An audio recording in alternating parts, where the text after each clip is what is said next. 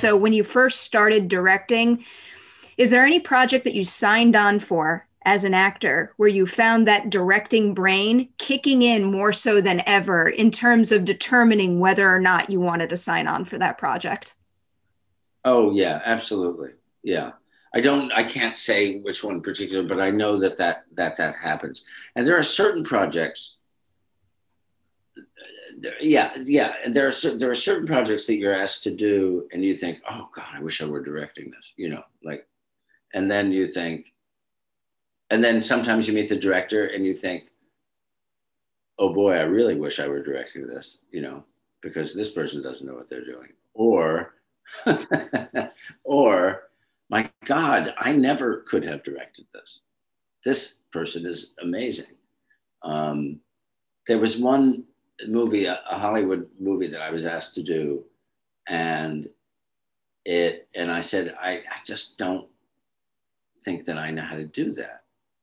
And I won't tell you what it was. And I was asked by the star of the movie to do it. And then the movie ended up being very successful. And somebody said to me, see, it was so successful. Why didn't you direct it? It was so good. Why didn't you direct it? I said, it was so good and successful because I didn't direct it. That's why. If I, I mean, it's just like, it doesn't make any sense that someone would say that.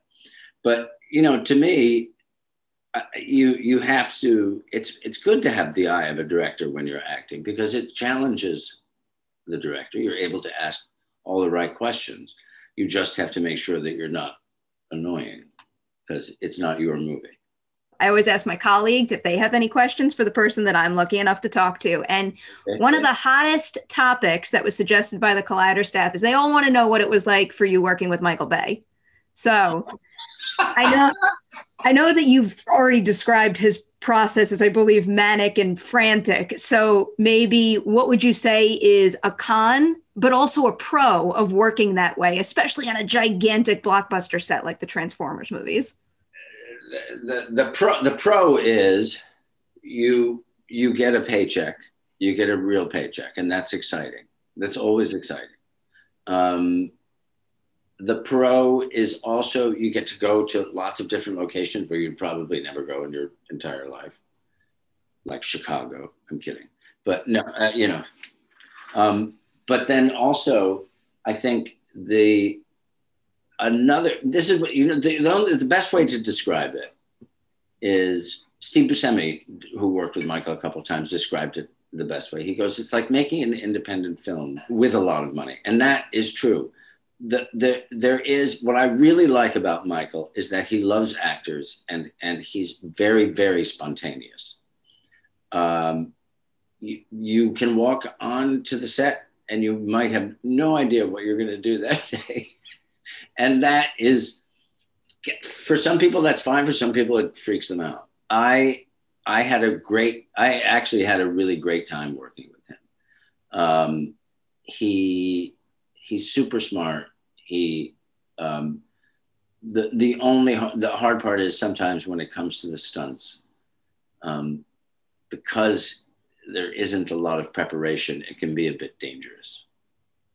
Understandable. Yeah. Given your experience on sets like that, and also what you brought up a little earlier, if you did sign on to direct, a massive budget blockbuster, what is a quality about your previous sets that you would want to bring to those in order to, I don't know, make it the most successfully creative experience possible? Spontaneity, being able to, and preparation.